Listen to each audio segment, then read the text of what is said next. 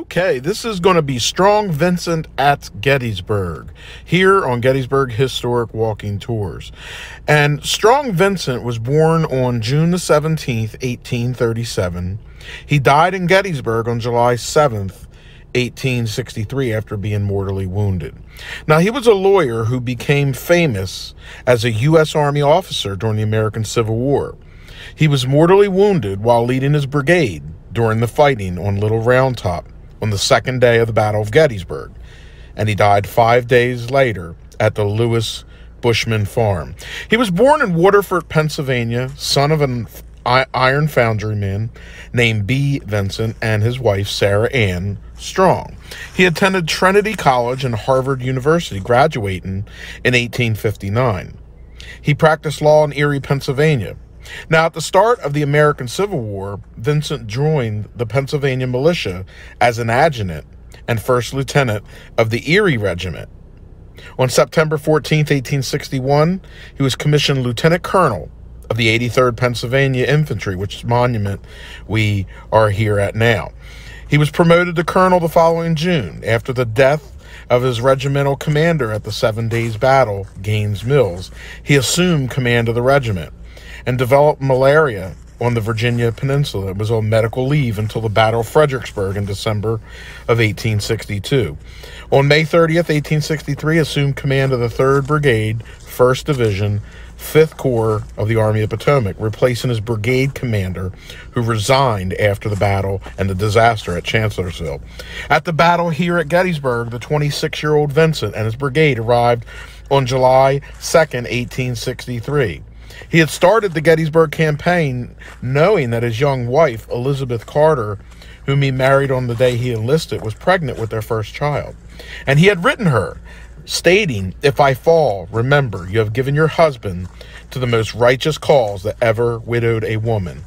Now, Major Daniel Sickles of the 3rd Corps had deviated from his orders, moving his corps to a position that left the undefended significant terrain feature of Little Round Top empty. Chief Engineer Brigadier General Gouverneur K. Warren recognized the tactical importance of the hill and urgently sought Union troops to occupy it before the Confederates could.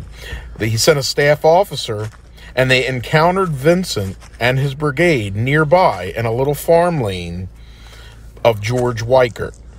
Vincent said, "I'll take the responsibility to take my brigade there." Private Oliver Wilcox Norton, his standard bearer and bugler, later wrote that he and Vincent made a reconnaissance of the Confederate forces as the brigade was moving into position. "While our line was forming," he wrote, "on the hill at Gettysburg, I came out with him in full view of the position. While line, they opened up 2 batteries on us on our line, firing at the colors, and Vincent looked to see what was drawing the fire, looked at me and said, 'Down with the flag, Norton, damn it, go behind the rocks with it.'" And it was these rocks on top of this hill that we're looking at now, where you see the castle there in the distance, that Vincent was standing right here. Now, he was standing and he mounted a large boulder, and he brandished a riding crop, which is like a whip, given to him by his wife, and shouted to his men, "Don't give an inch." A bullet struck him through the thigh and groin, and he fell. Due to the determination of the 20th Maine, 44th New York, 83rd Pennsylvania, and 16th Michigan Infantry, the Union line held against the Confederate onslaught. Vincent was carried from this boulder I stand on now, off to the side of the hill, and then to a nearby farm of Louis Adolphus Bushman, where he lay dying for the next 5 days, unable to be transported due home to the severity of the injury. And on this video, we're going to take a look at the terrain where Vincent was here at Gettysburg. Of course, we're standing here on the rock, and later on, this rock actually had a carving that was placed in it. It's one of the oldest rock carvings in Gettysburg, and it states that Colonel Strong Vincent fell here mortally wounded on July 2nd of 1863. And I want you to notice it says Colonel Strong Vincent on this rock. Now, what happened from this very rock, Vincent standing up here, His flags have been behind the rocks here, drawing fire. And he yells, "Don't give an inch," to his men. He's wounded mortally. Knowing this, his men want to get him out of the heavy rate of fire. So they begin to carry him on a stretcher off to the side of the hill, where he would be taken to basically what is a triage field hospital.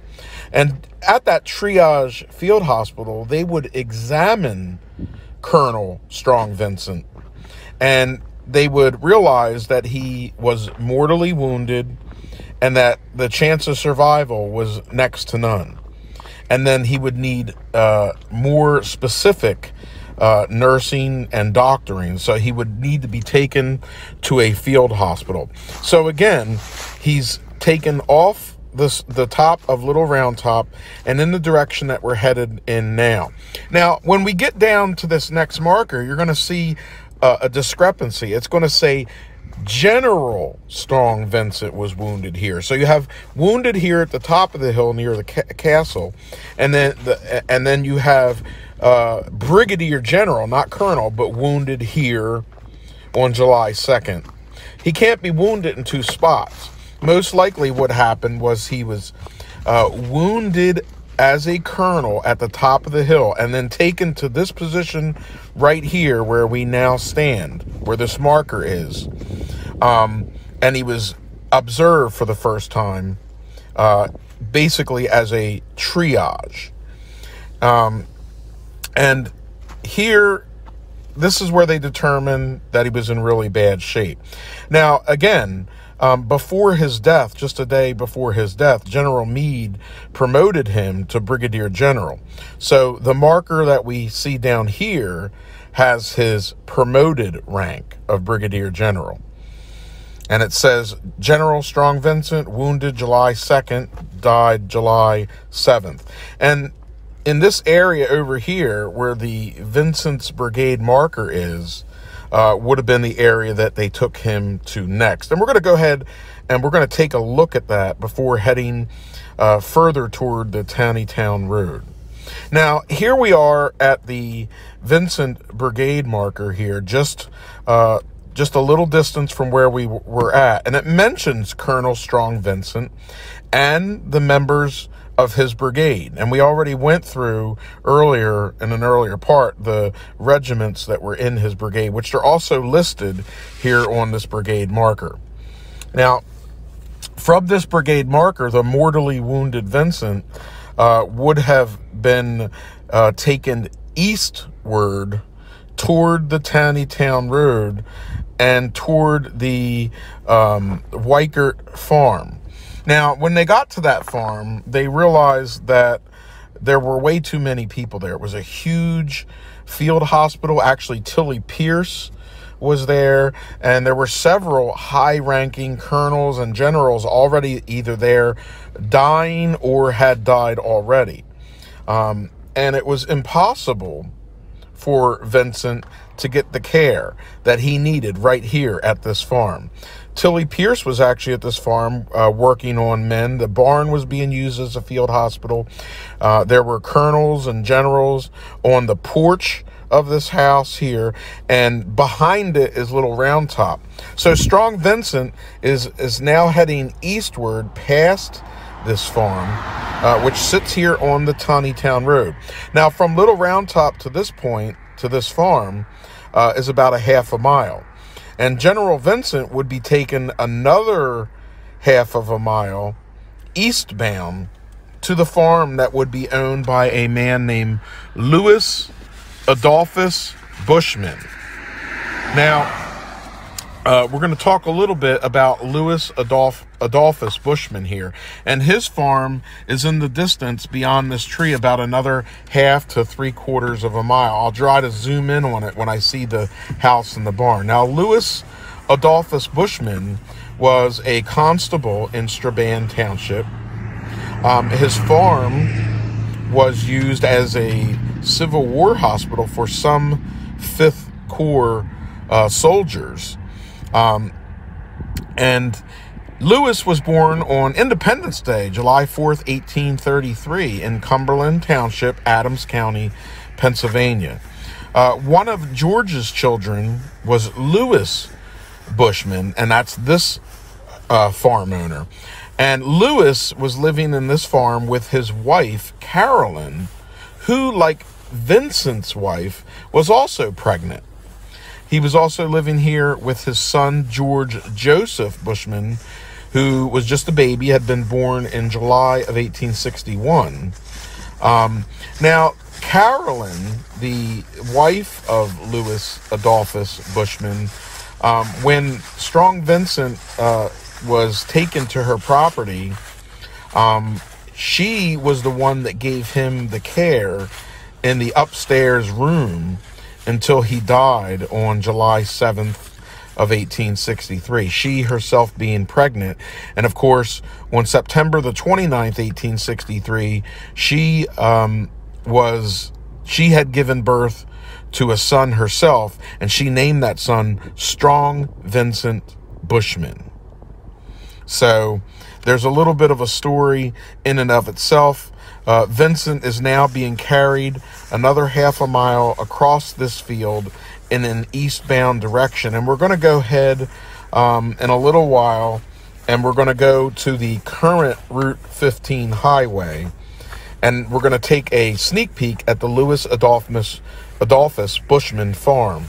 So they're carrying him here eastbound across these fields. They had already crossed the Taneytown Pike, and they are heading directly toward a farm which isn't being occupied by a lot of soldiers at this point.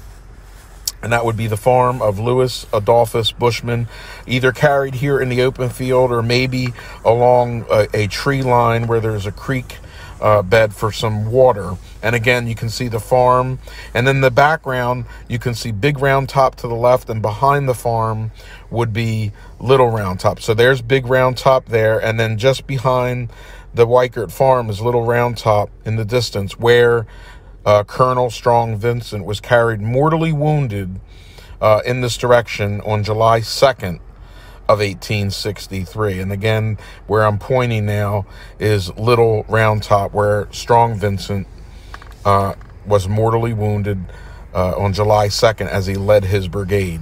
And then I'm pointing now in an eastbound direction toward the Louis Adolphus Bushman farm. And I'm going to zoom in here. You'll see the top of the original barn. The original barn does stand.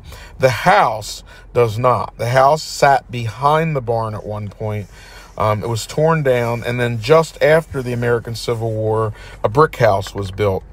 And we'll take a look at that in our next part. Now, here we are at current day 15, and our last video was shot in this direction. You can see Big Round Top here in the distance, and just to the right, Little Round Top. And Strong Vincent is being carried on a litter by probably some of his close associates of his brigade in this direction, which would be eastbound toward the Louis Adolphus Bushman farm. Now, at this farm is his wife, Carolyn, who is pregnant. And the house that you see there in the distance is not the original house. That's a brick house that was built just after the Civil War, but just behind that house is the original barn that was on the site. In a later video, we're actually going to go onto the property. It's private property, but I've received permission to go on that property and show you exactly the site where Strong Vincent was carried to, where the house once stood, and where he died on July 7th, 1863. So again, this has been a video called Strong Vincent at Gettysburg, and I am your historian, Frank Patrick Marone Jr., here on Gettysburg Historic Walking Tours.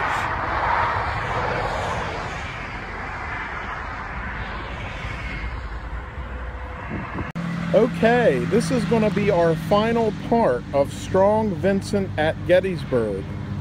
And I am here on the Levi Bushman farm.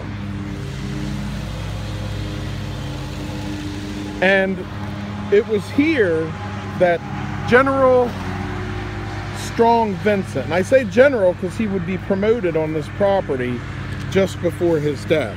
Now, as we looked at in our previous video, Strong Vincent was wounded on Little Round Top, which is directly in front of us. He was carried directly straight in this direction,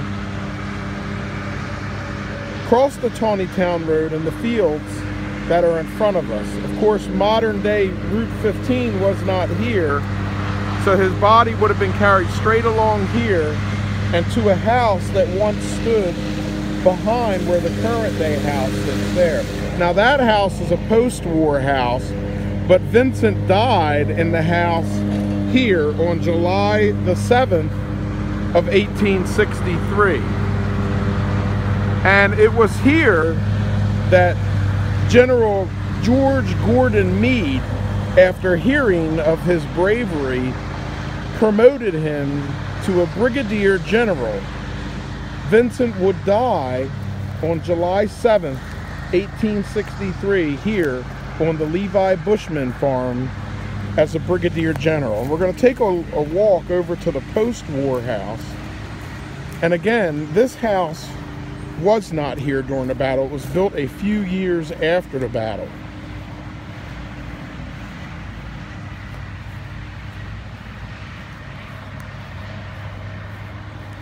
And of course, this is private property, and I did receive permission, as you can hear the lawnmower in the background, to come here and take pictures and shoot some video. But Strong Vincent died on this property, and next to this barn, which is the original Levi Bushman barn. Now, the house that he died in used to sit right here next to the barn. And actually you can see some foundational stone. So as I move here to aim at the barn, I am standing on what would have been the Levi Bushman house from the Civil War.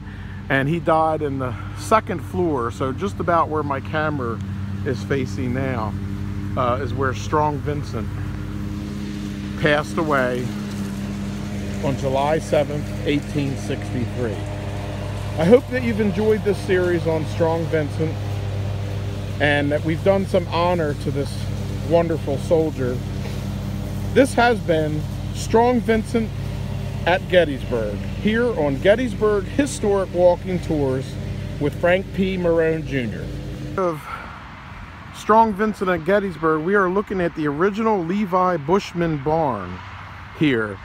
And in the distance over here, of course, you can see the round tops and the area from whence Colonel, then later Strong Vincent, Brigadier General Strong Vincent, was carried here on July 3rd, 1863.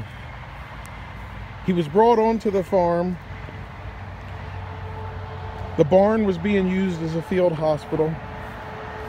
And just to the left back side of the barn, over here where these groups and cluster of trees was a house that was the original Levi Bushman house.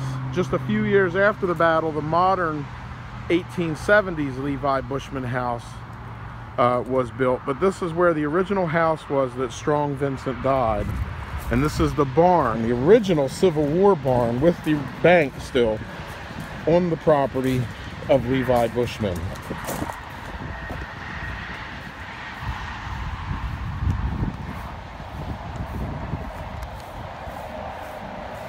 And this is an in-depth look at something that you generally don't get to look at because it is private property. And I was able to receive permission to come here and film and take some pictures.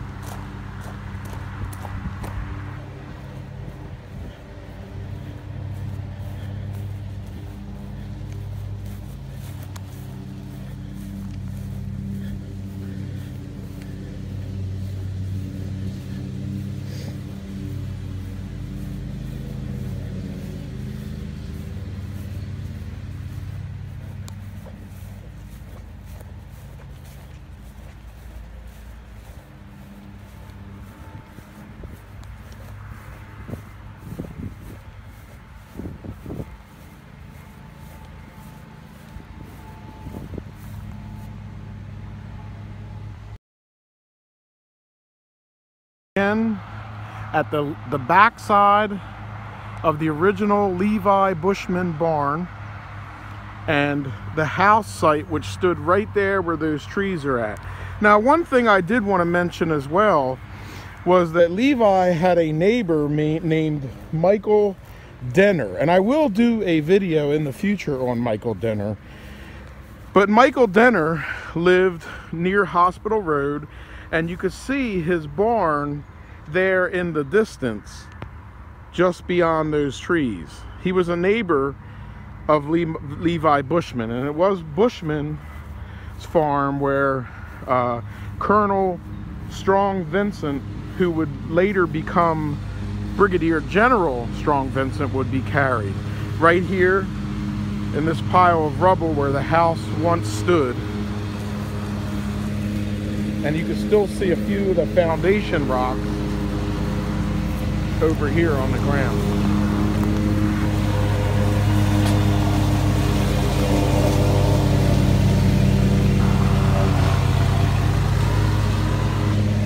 And again, I did receive permission to do some pictures and filming here today, which I'm grateful for, because this is a spot not many people get to see or visit.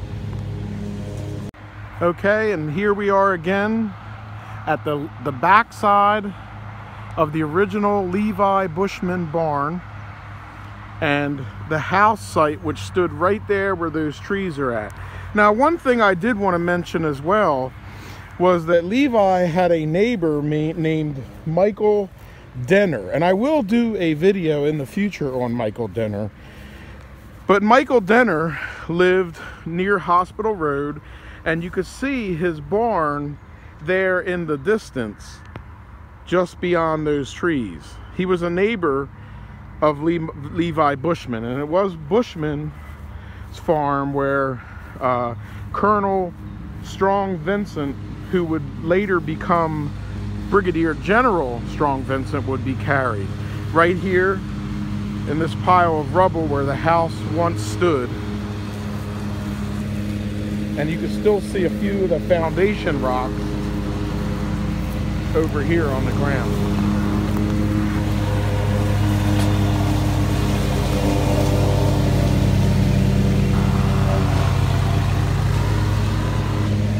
And again, I did receive permission to do some pictures and filming here today, which I'm grateful for, because this is a spot not many people get to see or visit.